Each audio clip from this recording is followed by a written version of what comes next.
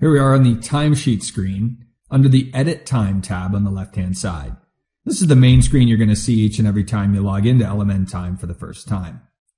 What this screen shows you is a list of the timesheets that have currently been submitted or that your foremen are still working on in the field. Here, for example, each row shows me a unique timesheet.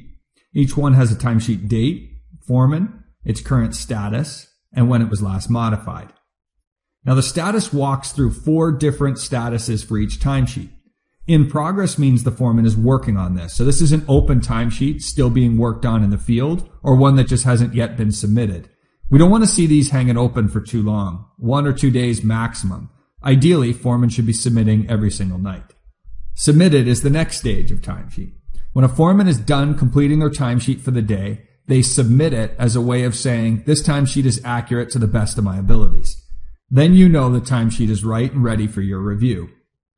In review is the next status. And in review allows you to lock down a timesheet so that the foreman can't make any more changes. You can still make changes as an administrator, but the foreman can no longer change anything. So in review, make sure that nothing else can change from the foreman's end, gives you a chance to review and approve it.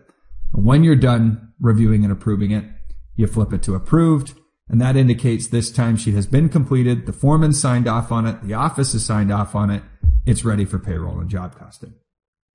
The way to change statuses is by clicking off these boxes here and using the change status box down here. But we'll get into changing statuses a little later on when we cover the Approve Time tab on the left-hand side. That's a better window for looking at timesheets. You don't want to necessarily open and close each and every timesheet here to review them. There's a lot faster ways of doing that under the Approve Time tab. The other thing you can do from the screen is create new timesheets. So if the office was creating timesheets for their own time tracking, or you were creating timesheets for someone in the field that lost their phone that day or something, you could go down to the Add Timesheet button, click the plus sign, and you'll start creating a timesheet just like you would on a phone, but it's on the computer screen. You can also edit somebody's timesheet. So if somebody needs to make a change, they picked the wrong job, they made a mistake on their time, you can simply open up somebody's timesheet.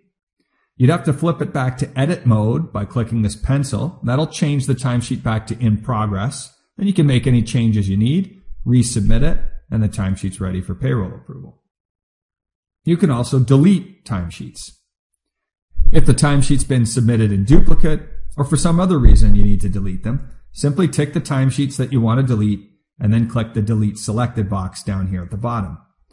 Just remember, when you delete a timesheet, it's gone forever. There is no undo.